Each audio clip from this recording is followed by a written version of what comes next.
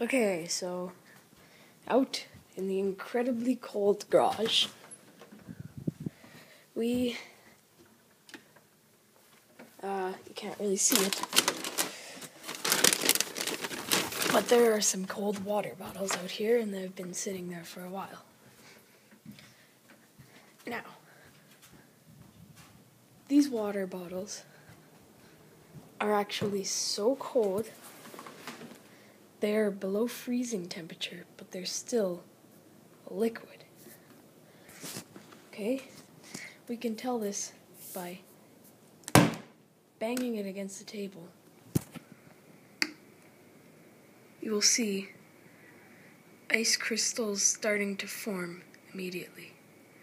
Do you see that right there? It's growing, and now ice is inside the bottle. Look at this. Ice, ice, ice. We can maybe try shocking it again.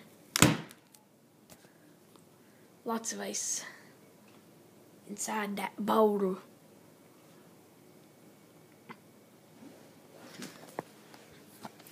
That's what happens when water gets below freezing temperature but remains a liquid.